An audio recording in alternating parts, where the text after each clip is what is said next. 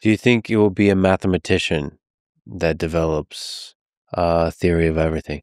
What often happens is that when the physicists need some theory of mathematics, there's often some precursor that the mathematicians worked out earlier. So when Einstein started realizing that space was curved, he went to some mathematician and asked, is there some theory of curved space that the mathematicians already came up with that could be useful? And he said, oh yeah, there's I think Riemann came up with something.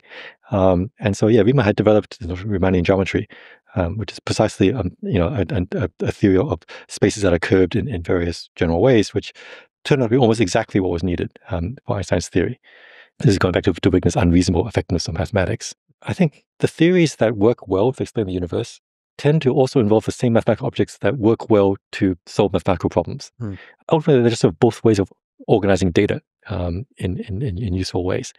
It just feels like you might need to go some weird land that's very hard to intuit. Like you have like string theory. Yeah, that was a leading candidate for many decades. I think it's slowly falling out of fashion because it's not matching experiment. So one of the big challenges, of course, like you said, is experiment is very tough. Yes. Because of how effective both theories are.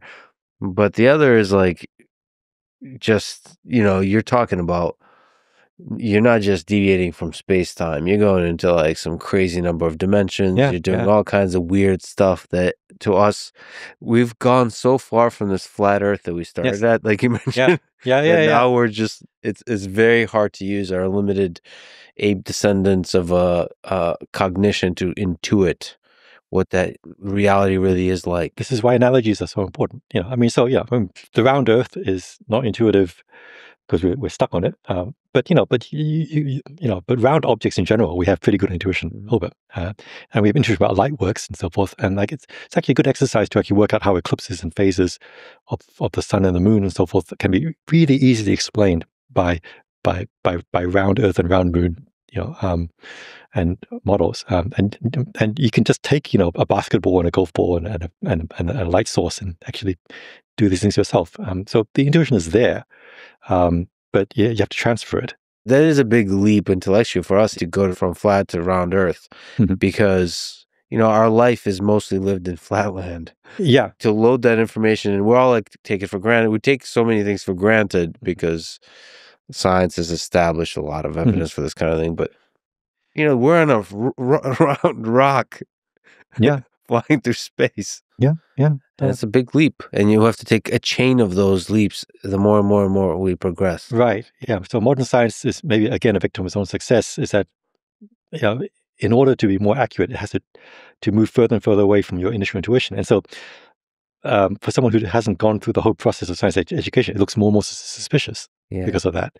So, we need more grounding. I mean, I think, there are scientists who do excellent outreach, but there's lots of science things that you can do at home. There's lots of YouTube videos. I did a YouTube video recently of Grant Sanderson. We talked about this earlier, that how the ancient Greeks were able to measure things like the distance to the moon, distance to the earth, and using techniques that you could also replicate yourself. It doesn't all have to be like fancy space telescopes and very intimidating mathematics. Yeah, that's I highly recommend that. I believe you give a lecture and you also did an incredible video with Grant. It's a beautiful experience to try to put yourself in the mind of a person from that time, shrouded in mystery. Right. You're like on this planet, you don't know the shape of it, the size of it.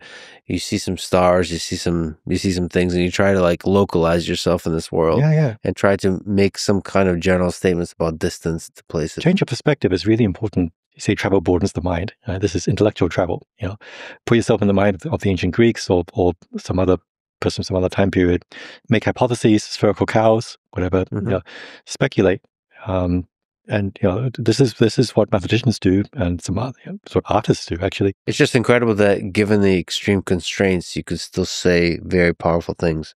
That's why it's inspiring. Looking back in history, how much can be figured out when you don't have much to figure out stuff if with. You propose axioms, then the mathematics lets you follow those axioms to their conclusions, and sometimes you can get quite a long way from initial hypotheses.